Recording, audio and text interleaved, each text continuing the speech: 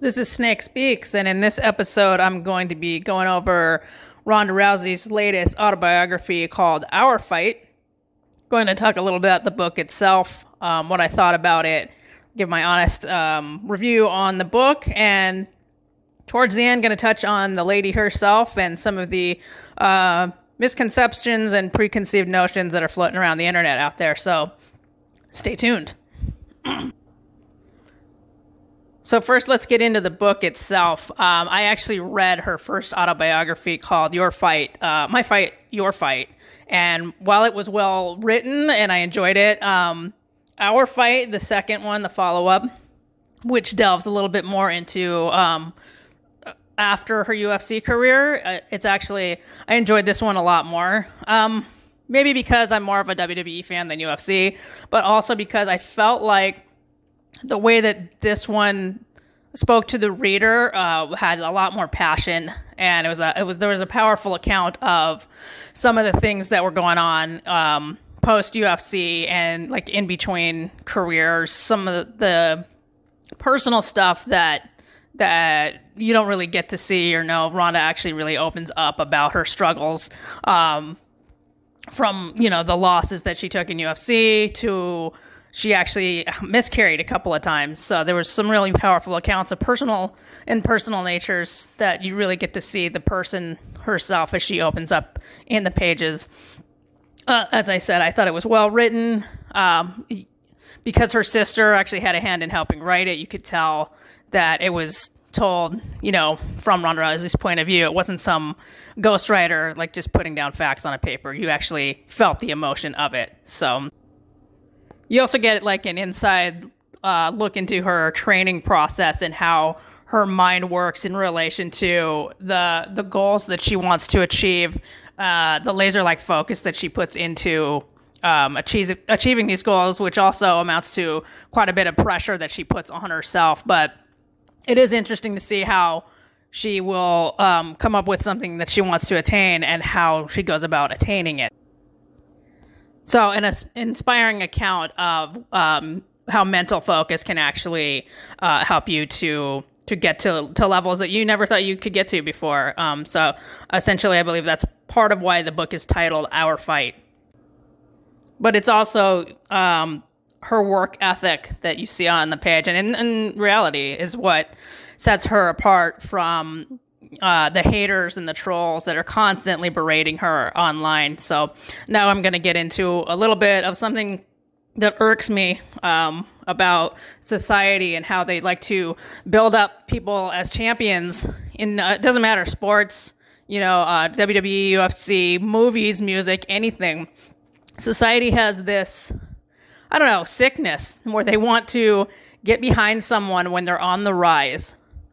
Because they see themselves in that. It's the sort of the Rocky story, the underdog. They want to get behind this person and champion them until they realize their goals. Once this person gets on top, the society no longer sees themselves in that person. Instead, they see a mirror being held up to them, and they see all their faults and flaws, and they hate them for attaining that goal. So essentially, once they reach the top, they want to drag them back down to their level so they can get behind them again. You see it all the time. It happened with Ronda. It happened with Conor McGregor. It's going to happen and already has started in WWE with Cody Rhodes.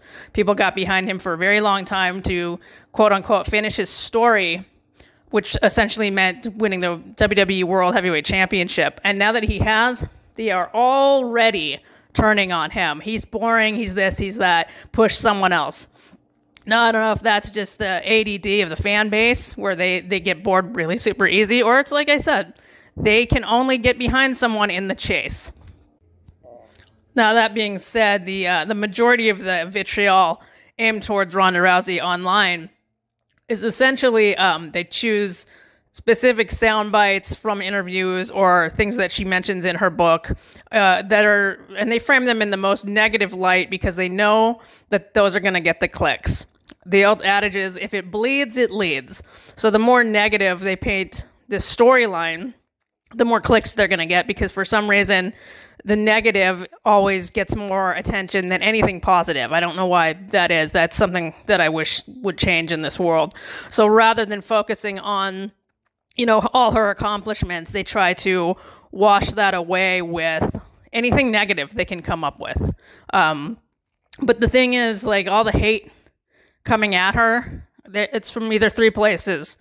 One, they're coming from has-beens, washed up old guys who nobody really gives a shit what they think anyway, because they're old news, and they're trying to stay relevant by using Ronda Rousey as the crutch. Two, it comes from people who are never going to amount to anything. So these are the trolls I was talking about before, who just come, it's for their own amusement, because they're not going to, history will not remember their name. So they try to tear down those who are actually trying to achieve greatness. And the third one that it comes from is the misinformed.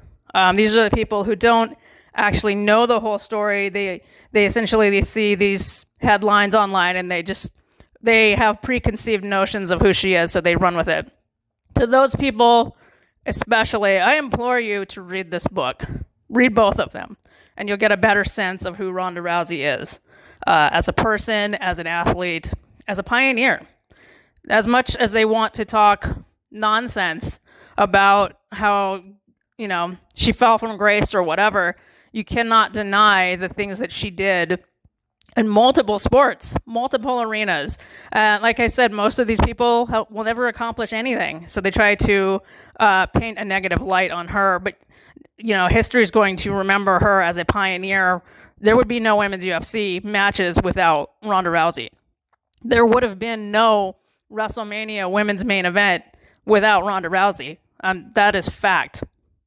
And, I had the great fortune of actually meeting Ronda Rousey in person, which was a huge bucket list item for myself. And most of the time when I get a chance to an opportunity to meet people who I respect and admire, I let them know this. And she appreciated it.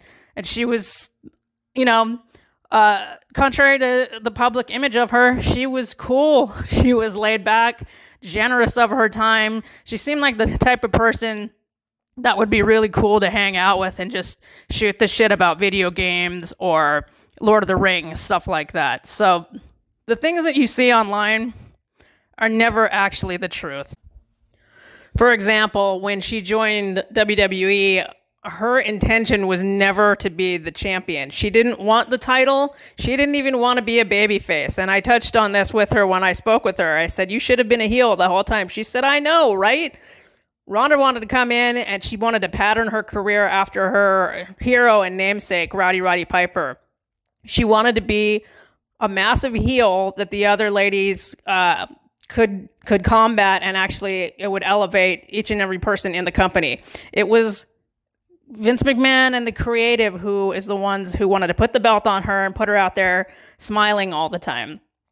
Ronda had much better visions. If you read the book, you'll see she wanted to have the singles match with Becky Lynch. She wanted to have a fight pit match with Liv Morgan. She wanted to do a lot of things that they wouldn't allow her to do. So when she took all the heat and the blame for her last run in WWE, come to find out, not her fault. When she came back, she had aspired to give the fans exactly what they wanted, but they kept shutting her down. So, as I say, everything you see online is aimed towards getting clicks and likes and views, because it's all driven by money. So, I implore you to pick up the book, give it a read, and formulate your own opinion, because she's more than just a soundbite. She's, like anybody else, she's got levels to her, deeper levels, and she's accomplished more in her, like, she's only in her 30s, and she lives the life that she wants to live. So, and honestly, she just picked up another trade now she's a screenwriter, and the way that she went about doing that, she could have just said, hey, I'm Ronda Rousey, I want to write a screenplay.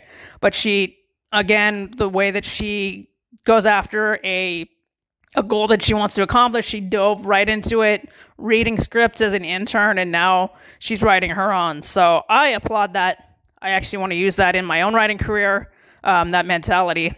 So I, for one, big fan of Ronda Rousey, always will be, regardless of all of the, all the trolls trying to pull her down. Doesn't matter. She doesn't read that stuff. Neither do I. So, but again, Our Fight, powerful read. Pick up a copy, give it a read, formulate your own opinions, and let me know what you think about it.